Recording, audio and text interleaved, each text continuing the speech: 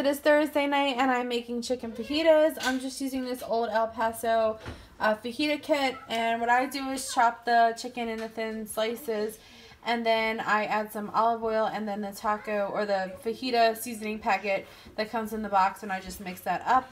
And then I'm going to add it to my pan and wait till the chicken is done, and then take the chicken out and keep it warm, and then I will cook up my peppers and onion.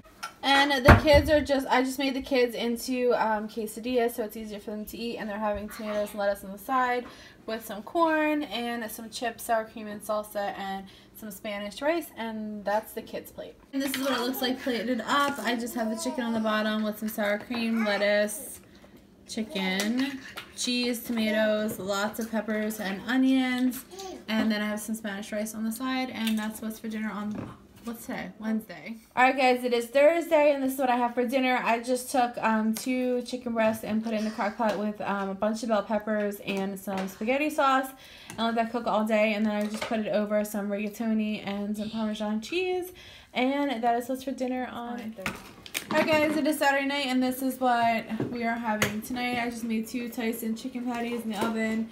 And then this is just some Brussels sprouts, carrots, and broccoli roasted in the oven with some olive oil, garlic, onion powder, and pepper. And this is one of those pasta size. It's the Italian, like 3 cheese. I just made this. It is the Knorr pasta size, Italian size, 4 cheese pasta.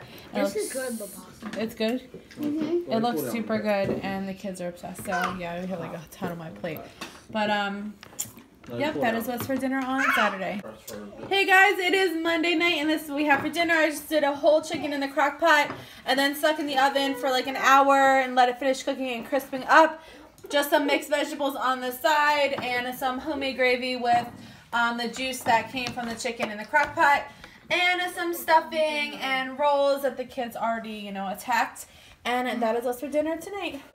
Alright guys, and that's the end of another week of What's for Dinner. I hope you guys are enjoying these videos. Please give me a thumbs up if you do, and leave a comment down below if you're planning on trying any of these recipes, because I'd love to know. And I will see you in the next video. Bye guys.